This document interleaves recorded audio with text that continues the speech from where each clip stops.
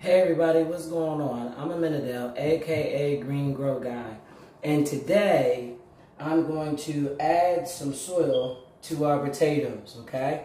These are potatoes that I planted about 10 days ago, okay? So when you plant potatoes in approximately 10 days, expect to see this, okay? What's going to happen is it's going to start to grow out of the top. Your potatoes are growing down here.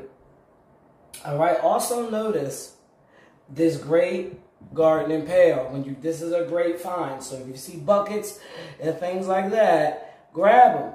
Okay, you can use these to garden out of. All right, wherever you can save money, save it. And this is definitely an area where you can save money and become creative and find ways to plant. You know what I mean, to grow and have good yields. You know what I mean, without spending a lot of money, because pots can run you up. But anyway, what we're doing today is, when I show you guys my videos, I always tell you guys to leave space at the top of the pot.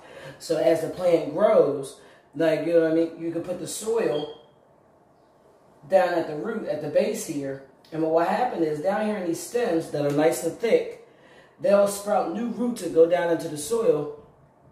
And that promotes, you know, bigger yields. So today, a part of my routine as far as taking care of my garden, indoors, urban farming, by the way. I'm going to say all the tags while I'm getting this ready. I'm just preparing this topsoil up. And this is a regular Lowe's topsoil. I got this, if you watch my other videos, I still have a couple bags of topsoil that I got from Lowe's. And I just leave a little bit in the bottom of the bag for instances just like this. Okay? So all I'm going to do, after 10 days, and I got a nice root system already established. I see my potatoes are coming up nice and husky. I can tell because of the stems. They're firm. They're green. You know, they're not wilting at all. And this also helps with keeping them upright. We're building up around the stem, guys. That's what we're doing. Building up around the stem. All right? This is going to offer support and more nutrients. All right? Because what's going to happen in the next week or so, these same stems are going to be even thicker because of the fact that now, adding this topsoil, they sprouted roots in new places to go down in the soil even deeper. All right? So that's what the goal is here. I'm sorry, I'm trying to get this up in here. You don't have to be real gentle, but you want to do it gingerly because you don't want any of them to break. If they do break by chance, it's not really that big of a deal.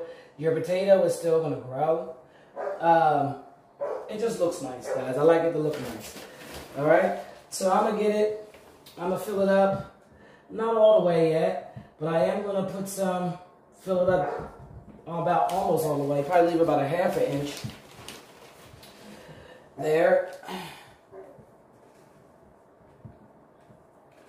I'm kind of glad this soil is actually already moist because I actually had it outdoors. Usually I have it in my greenhouse, but I knew that I was doing this, so I let it sit out, grab a little bit of moisture, so I didn't have to heavy water it.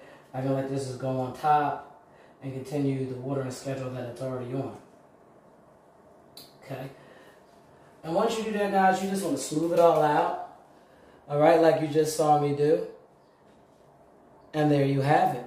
Now, expect in the next week or so for these to be bigger, for these stems here to be thicker, okay? And the only thing this means is that you're actually slowing down the growth process a little bit, because now you're demanding that the plant do something additional, which is sprout new roots.